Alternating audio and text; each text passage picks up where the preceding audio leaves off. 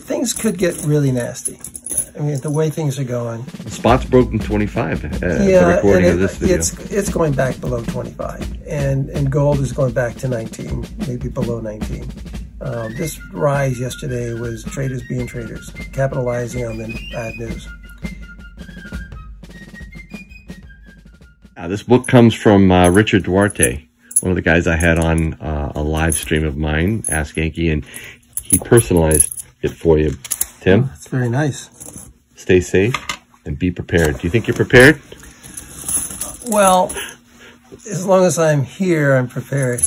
That's good. You know, that's good. If I have to survive being well armed, I probably wouldn't want to do it here. Don't blame you. You know, things could get really nasty. I mean, the way things are going, you know, Powell almost sounded like he was apologetic, but I think the intent is to control inflation. That's not going to happen. You know, a quarter point rise in the interest rates is not going to do anything for inflation. And it's like spitting in the wind. I got a lot of new stackers that are reaching out to me. I want to get your opinion on silver and gold and what to stack first. Let's say don't have any gold, don't have any silver, got $500. That's it. Well, I would obviously avoid gold at $500. Silver is going to be a currency, a barter currency in the near future. So you want to collect that. I would say start with the least expensive, something that's not a sovereign coin. Like maybe this? That would be good if you can find it. It's starting to go up rapidly. Okay. And I haven't gotten a quote for what I'm going to pick up this afternoon, but I got to pay it. Yeah. Whatever it is. Okay. But something like that, or 1 ounce bars or coins. That's the smallest amount. Do you have some bigger bars in here? Those are like 5 and 10 ounces. No, 10 ounces, right? Well, you got some Johnson Matthey and some British Mint. Those are Britannia bars. And I still have quite a few of the Johnson Matthey and the Britannias, but they, judging from how many I had and how many I still have, they're going fast. Would you stay at $500? Would you? Well, you for let's see, $570, you could buy 2 of them, but now you've tied up all your money in 1 or 2 items. I would say you want to stick with the smaller stuff. See, 1 ounce bullion is the cheapest, and it's in the $28.50 range. Mm-hmm. That's manageable. It's you can get quite a bit for $500. Junk silver is going up. That's they should be 23 or 24 today, but I'm keeping that price till this bag is empty, and it's getting empty. And then when I buy a new bag, you have to pay market 23 or 24. Okay. Times face. And who knows how long that stays? It's spots broken 25 at the recording of this video. It's going back below 25, and gold is going back to 19, maybe below 19. This rise yesterday was traders being traders, capitalizing on the bad news. But sooner or later, the truth about what's going on in Ukraine will come out. So let's say we step it up and say I had $5,000. How would you split it out then for someone who's new, doesn't have any silver, doesn't have any gold? Okay, people have to make their own decisions about how to divide up between gold and silver. You take if 5,000 is a small amount for you, you don't have to worry about it too much. But if it's significant, you want to take a chunk of that and put it into gold as a safe place to put your money. It's there for safekeeping. And the rest I would put into silver. But you need to make that decision. Right. If you have $100,000 to spend, you can say, all right, I'll have, 50,000 in gold and 50,000 in silver. And there are a lot of people who think that way, and that makes perfect sense. But what goes through their mind is, how much do I want to put away just to keep safe, and it's there if I need it? That's what you put into gold. And wealth preservation. What do I need to maybe use as a currency when things go bad? So wealth preservation, mostly from the gold perspective, maintaining your purchasing power. Yes. Keeping that wealth through a crisis or even an SHTF. That could be perspective. But silver. Silver is a good currency, a good barter currency. Yeah, but they also say someday silver's going to surpass gold. Yeah, silver does tend to react more volatilely, and sometimes gold leads, especially in the scenarios that we're seeing right now, geopolitically, gold tends to lead silver. Silver can sometimes shoot far more past gold in terms of its reaction. Well, you know, we're no longer going to use fossil fuels, period. And we're starting tomorrow, I think it is. And I don't think we can afford it. What is oil now, 110? Think about that economics. That economic situation is, that can be very damaging. For everybody who, you know, for the masses like us, that's going to be very damaging. Unless you just like being cold. So the blend of silver and gold is really a personal decision, but it should be a blend for different purposes, right? Yeah. Okay.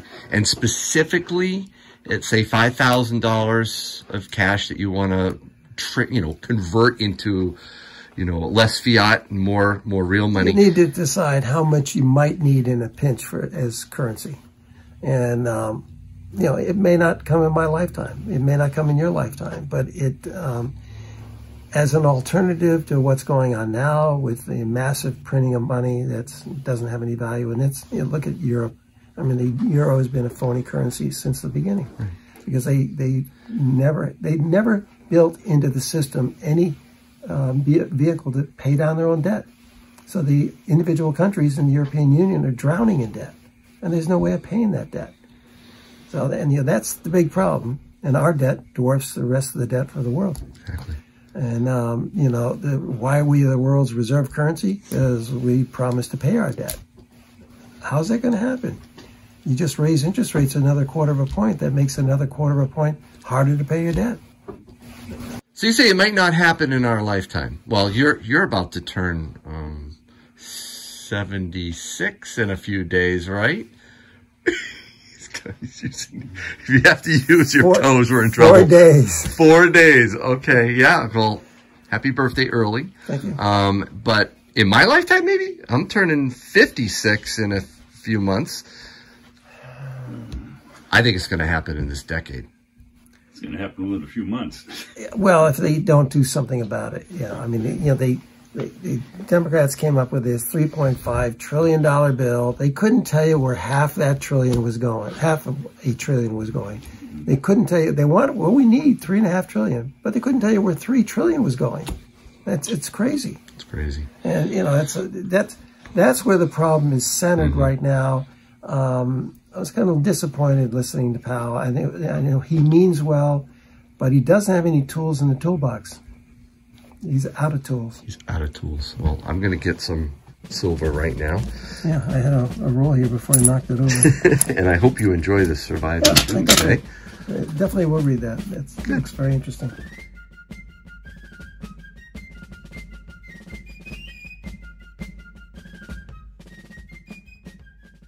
Tim, when do you think Ukraine's going to either give up or Russia is going to stop? I think Ukraine will be embarrassed enough by this